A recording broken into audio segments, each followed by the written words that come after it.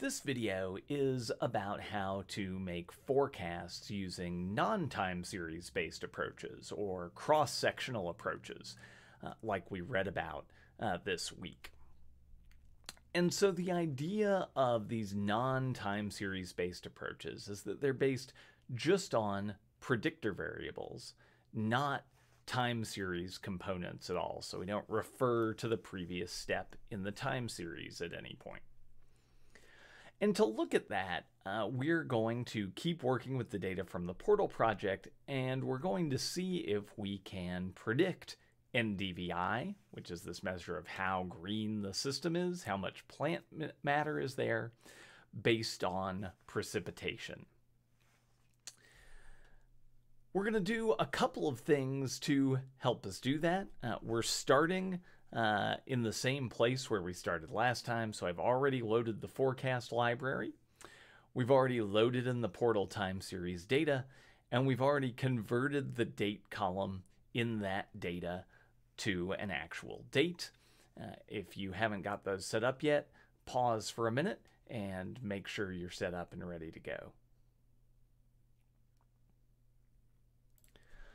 We're going to add a couple of additional things here that are going to help us deal with, first, the fact that the response between vegetation and precipitation in the system that we're looking at is kind of complicated. So we're going to need to do a little data manipulation. So we're going to add the dplyr library to let us manipulate the data. And we're also going to be actively working with this date column, treating them as dates, and so I'm going to load the lubridate package to help make that easier. So library and then lubridate. The way precipitation dynamics work in this system is they tend to be monsoonal, so there are short periods of the year where most of the rain occurs, and that rain collectively influences the plant growth during that season.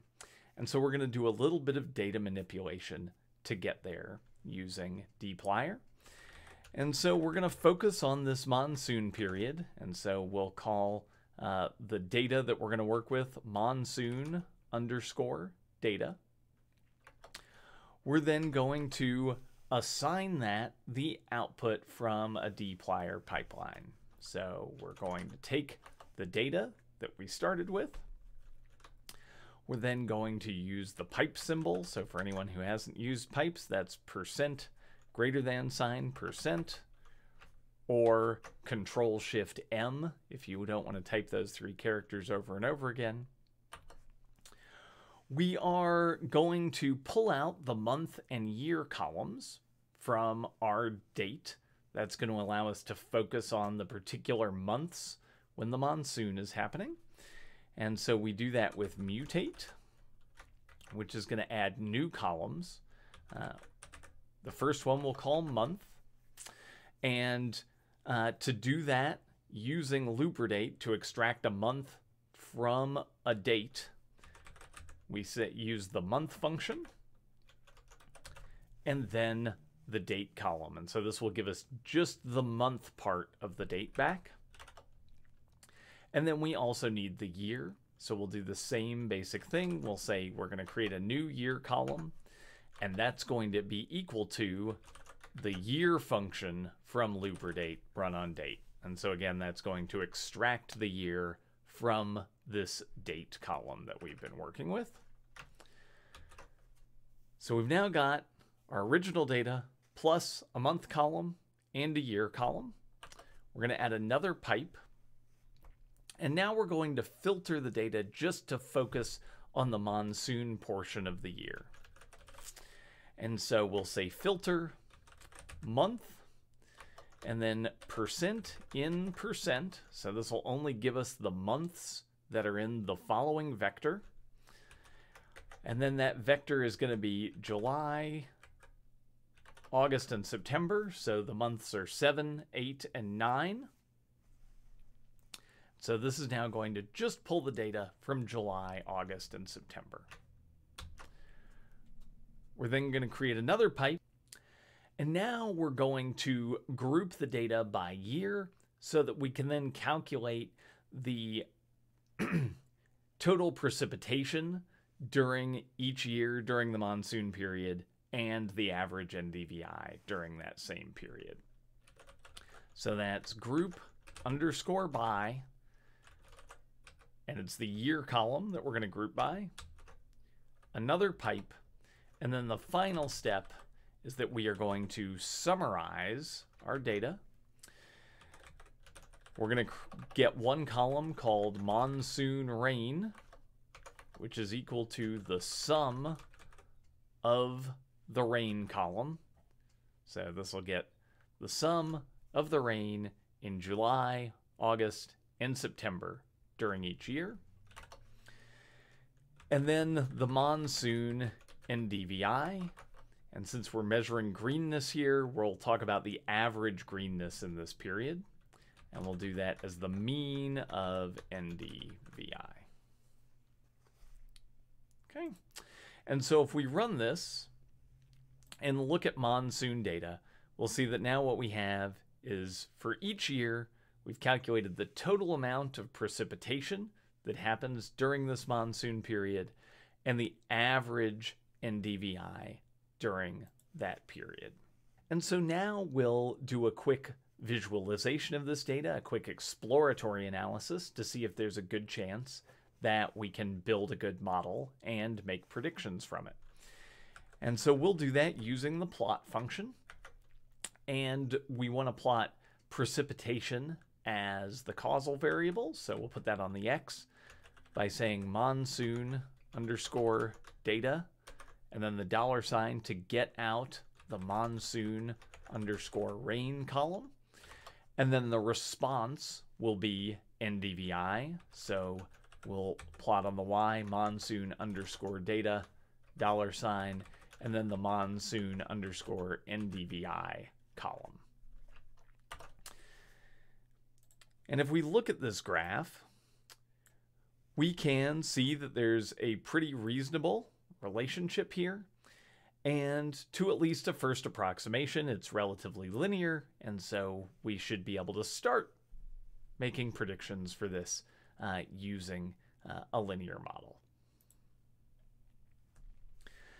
So then we're on to step 4, where we want to build and fit a model for this relationship. We'll use that linear model we just talked about. And so we can do that by typing rain model, that's where we'll store our model, is equal to, and then we can make a linear model using LM,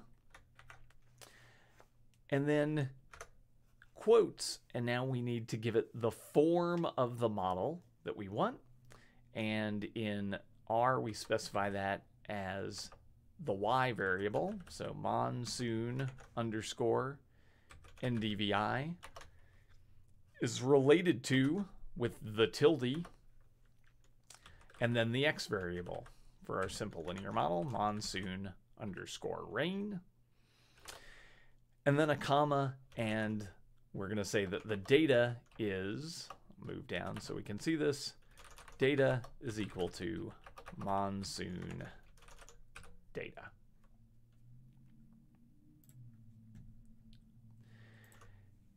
And if we look at this model, we can see that it's going to be a sort of standard regression model. It's got 2 coefficients, an intercept and a slope, and then a bunch of other information about how it fits. And so this is literally a linear regression that we just did. And so then how do we make forecasts from this kind of model? And the idea is we do it in the same way that we did it before. We're going to use the forecast function. The forecast function is actually a wrapper around predict, for those of you who are familiar with that. And this kind of model, unlike time series models, requires that we have forecast values for the driver. So in other words, the way we would do this in a real scenario is we would take the forecast values for precipitation over this period, we would feed those in as our predictor variable, and then we would use them to get out a predicted value for NDVI. So we would create a forecast here like we have before. We could call it rain forecast. We'll use our forecast function again like we did before. Forecast takes the model that we created as its main input. And now in this case, because we have external driver data, we have an external driver, we have to provide forecast with the information on those drivers' values. And to do that, we pass it a value for an optional argument called new data.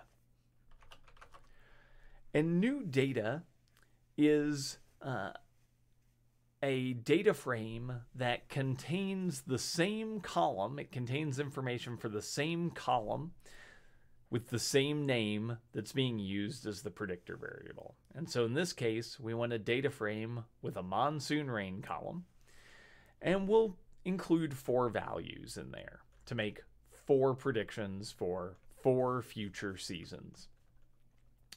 And so we can create this using data.frame, and we're going to have a monsoon rain column. That's the column that we need.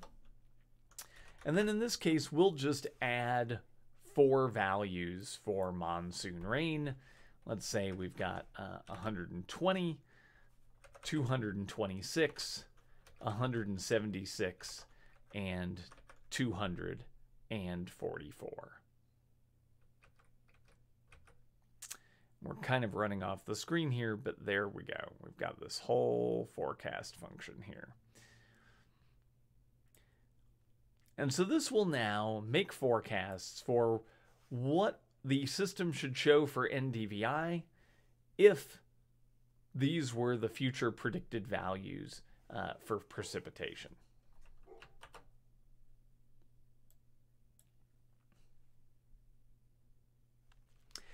And then just like other forecasts, we can look at the output of those forecasts using plot. And so we'll plot our rain forecast.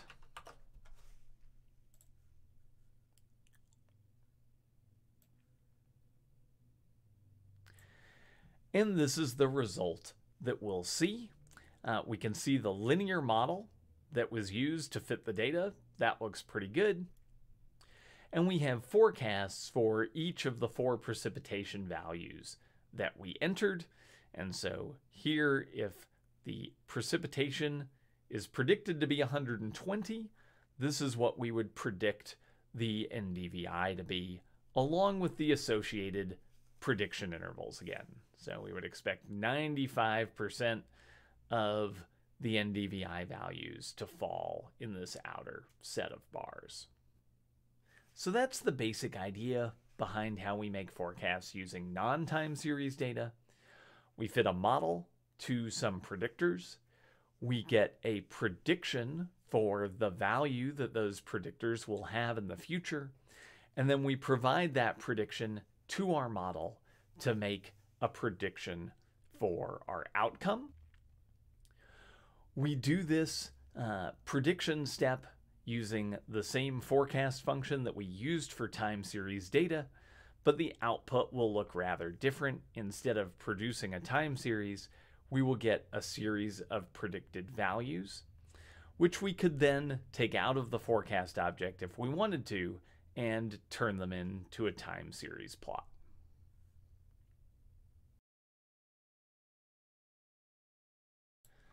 How's the recording going today? How's the recording? Is it good and synchronized?